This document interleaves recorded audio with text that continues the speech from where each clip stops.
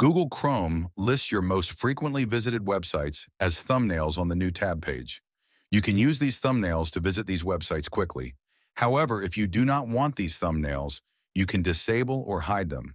There are two different ways to hide the thumbnails of the most visited websites. The first option is to replace them with a set of shortcuts of your choice. The second option is to hide these shortcuts completely. Let's get started. Open a new tab. Now, on the bottom right corner, select the Customize Chrome button.